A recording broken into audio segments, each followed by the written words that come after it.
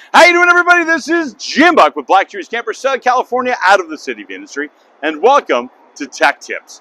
Today, I'm going to be inside of an HQ21, and I'm going to show you where to find the receivers for the touch switches. So let's get into this. Let's get going.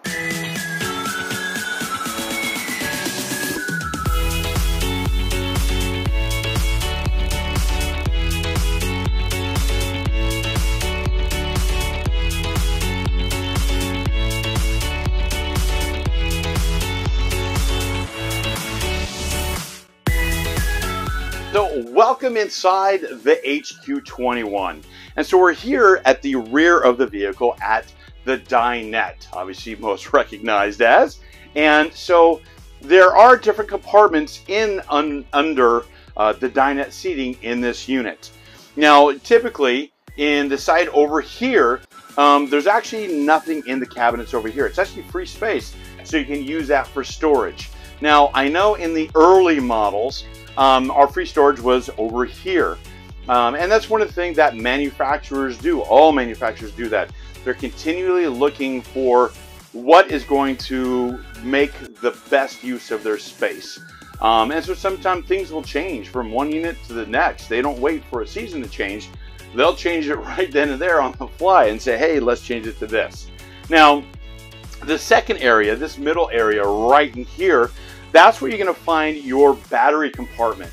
And if you can actually see just below the seat down there is where the charge indicator is, just right there in the front. And so you kind of look there and you go, oh, okay, I know the batteries are there because that's where the charge indicator is. So that's going to be our battery. So that leaves us with this compartment right here to see if that's where our switches are.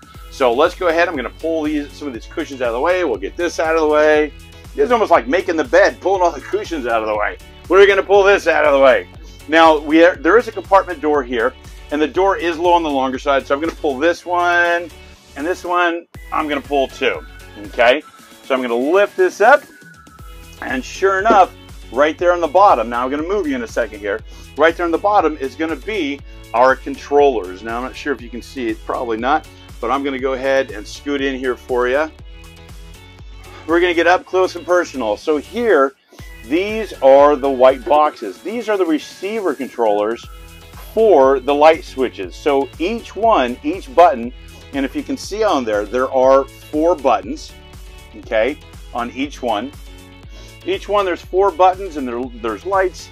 And so those 4 buttons are what you're going to be using when you go to program the receiver, which I'm going to be showing you in another Tech Tips video.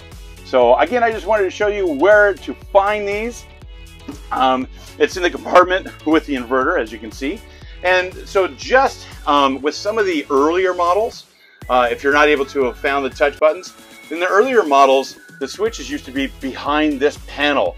So you'd have to pull this panel off. But before you go taking apart a panel, it's obviously much easier to pull this apart and put it back together because you don't need any tools other than your 2 hands.